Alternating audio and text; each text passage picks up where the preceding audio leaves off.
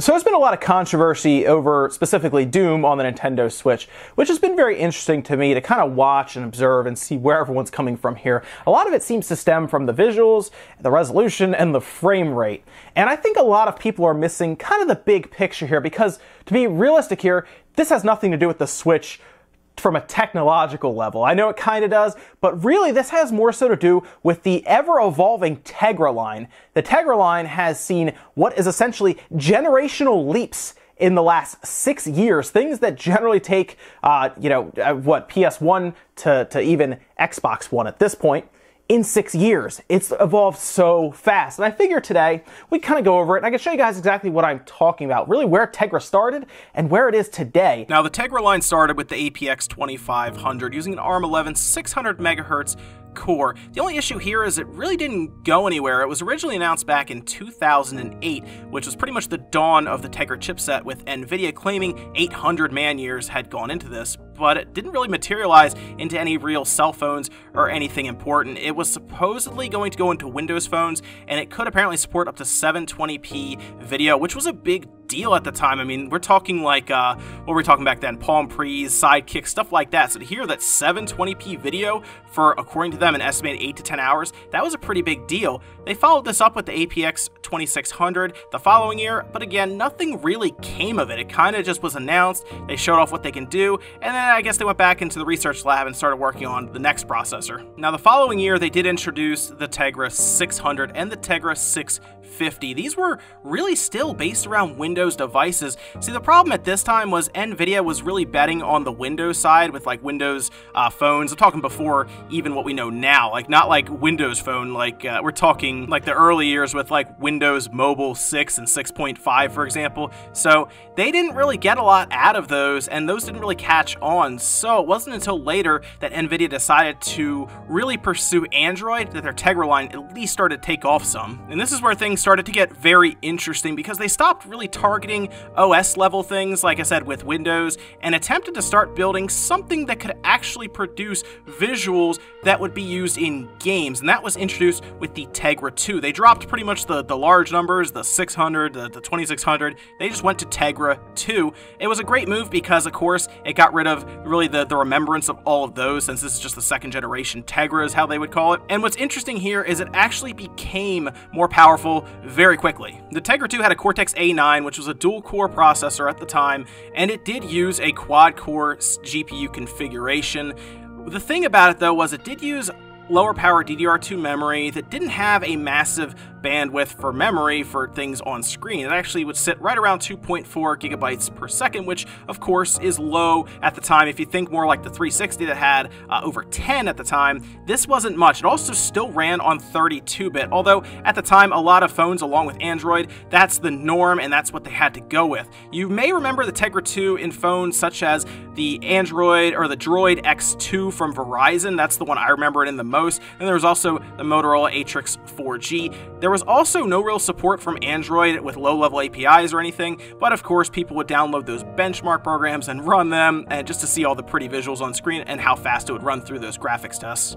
The following year, they went with the Tegra 3. This was first introduced in the fourth quarter of 2011, and then it really started to roll out a lot the following year, first quarter of 2012. And what's interesting here is they stuck with the Cortex A9, but they added a small core, so they did go with the big little configuration here, where that one core would at least help with battery life, but they still stuck with essentially the same processor. It was more on the side of the GPU that they put in a lot of work. They upgraded the RAM to DDR3, which is like low-power DDR3 in some cases. Other cases it would just be straight up DDR3, which is kind of cool, and that was more used in something like the Ouya, for example. A lot of people remember that as a joke, but it was using kind of cutting-edge mobile technology then.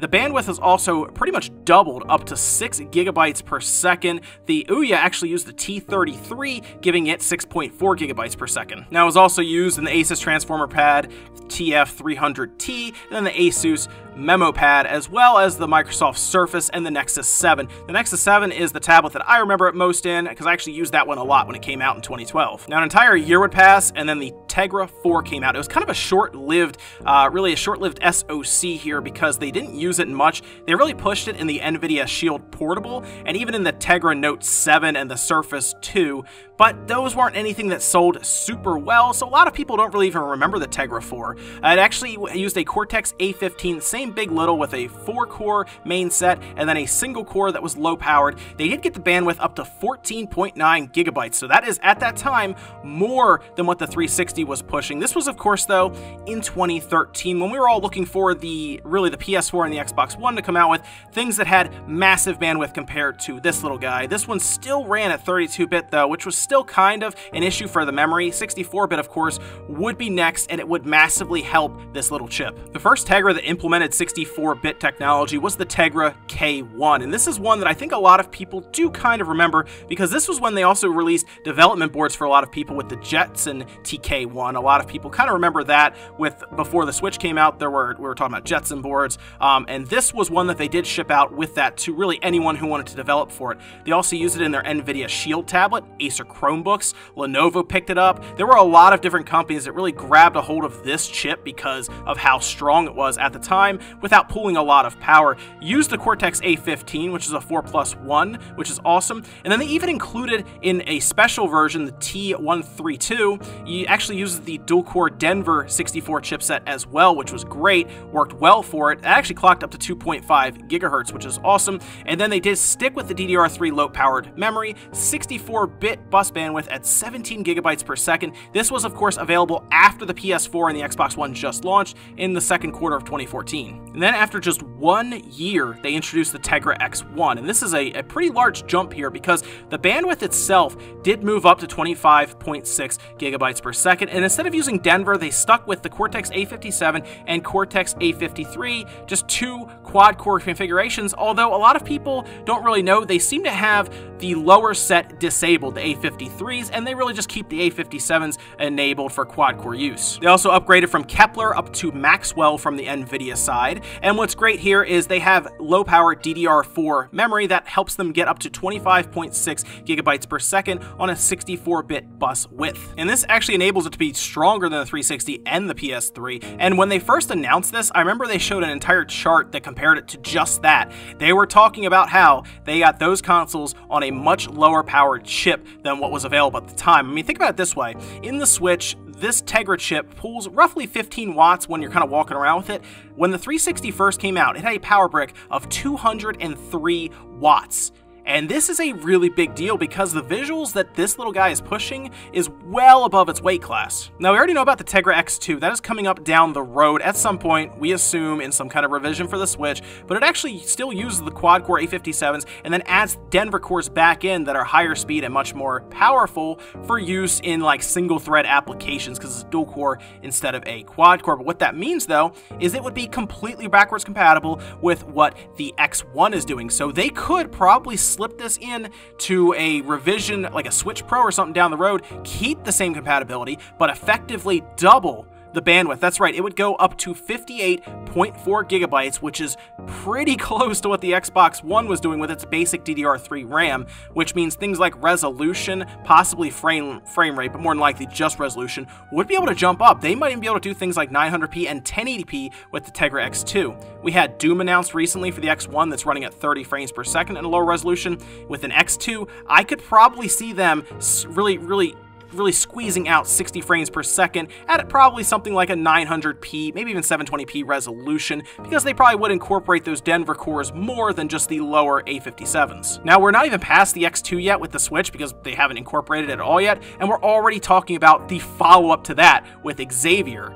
That's actually going to be a CPU that has 8 cores, and it's going to be based on Volta, apparently, with what we assume to be right now 512 CUDA cores, which is double the amount of CUDA cores that is in X2 and X1, and that's where it gets exciting because it looks like Nvidia, because they're also basing these in their self-driving cars, are on board heavily to keep upgrading this chipset. And really the whole situation is interesting because the Tegra X1 has never had a place. It really hasn't. It's been, thrown around in different tablets, different really smartphone devices, everything but a gaming device. And it wasn't until Nintendo came along, talked to them, incorporate into the Switch, develop an entire low-level API for it that's all custom by Nvidia that really helps game systems punch above their weight class, and now we see what the Tegra line can do. Really, if you take a look at how far the Tegra line has come in about 6 years, I mean, look at really here. This is Riptide GP on the Nvidia Tegra 2. At one point, Nvidia was working with other companies to make games specifically for the Tegra line because, well, they're trying to get it off the ground.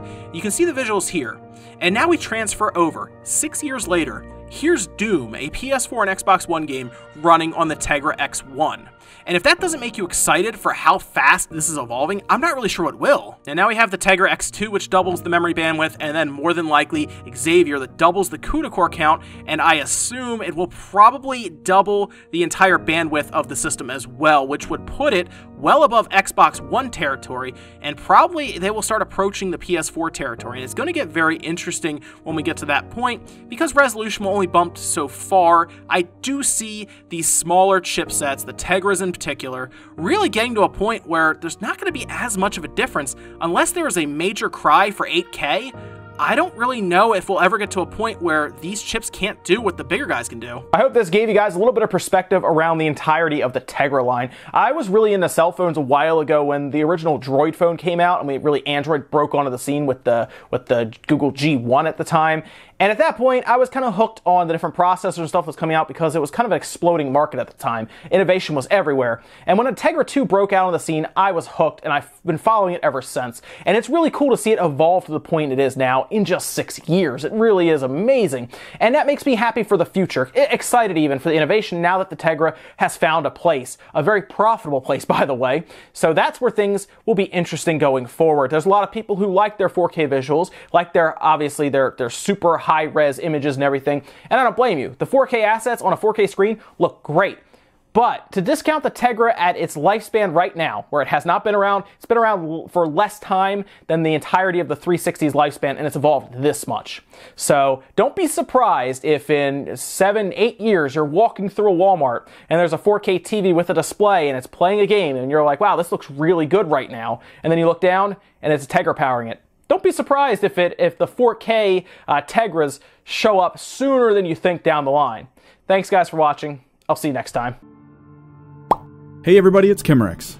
Just a reminder, Spawnwave Media doesn't stop at just the YouTube channel. We also have a Patreon, which you can support and actually gain access to our community Discord from.